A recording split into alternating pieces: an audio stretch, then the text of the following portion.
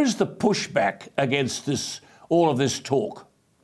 The pushback is coming from mainstream Australians who absolutely lambasted Adam Bandt for refusing to have the flag behind him during the press conferences. The pushback comes every year when Australians turn out, all Australians turn out to celebrate Australia Day on the 26th of January. It's a constant pushback against the woke elite and as I mentioned, the inner city elite who suddenly decide on the 26th of January that it's Invasion Day. In general, every year, Australians are proud to be Australian. Every time we do a poll at the IPA, overwhelmingly, it shows that Australians are proud of their history and proud of Australia and proud to celebrate Australia Day. It'd be nice to get a politician, though, into the ring to articulate that, wouldn't it? It really would, but I think our politicians are too scared of being cancelled. It's actually got to a point now where many of our politicians are too scared to say that they're proud to be Australian, which is a very, very sad state of affairs. Reparations paid to Indigenous Australians. What for? Well, there is for being on stolen land and for stolen generations. This is actually happening in Victoria at the moment. Each member of the stolen generation is given $100,000 by the Victorian government.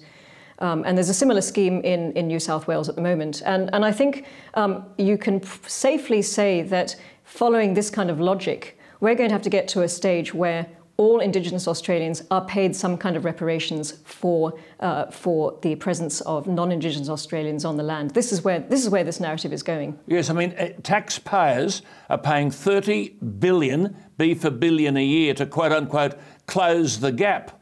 Why would you want to close the gap if you get $30 billion a year for keeping it open?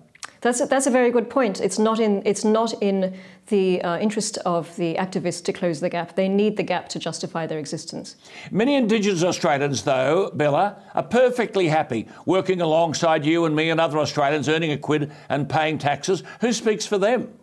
Well, Jacinta Price speaks for them. Yes, she does. But that is the sad fact that I can only name one or two. Warren Mundine speaks for them, but you know, it's a handful of Australians in this country who do speak for those Indigenous Australians every year, especially when Australia Day comes around, and they really don't care about what the day is Australia Day is celebrated on. The real disease, though, Bella, is that this wokeness is everywhere, isn't it? It's in politics, it's in business, in the media. So, as you said, woke inner city councils refuse to hold their citizenship ceremonies for new citizens on our national holiday.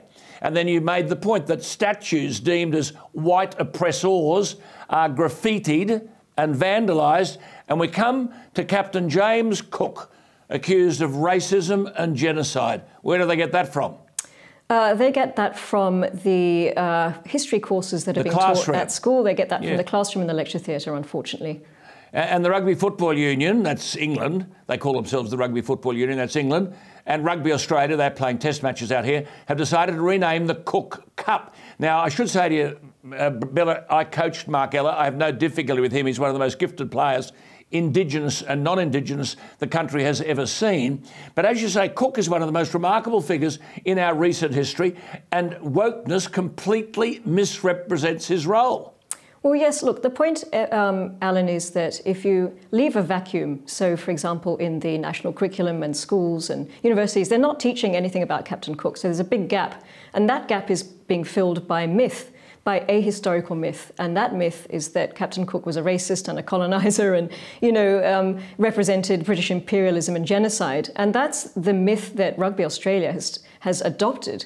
But it's adopted this narrative not because people are upset or there was a general sort of a movement amongst the people because they were upset that it was called the Cook Cup. It's sheer virtue signalling. They think that they're appealing to some element of society by changing the name, but whereas they're actually alienating rugby followers, they're alienating sports fans.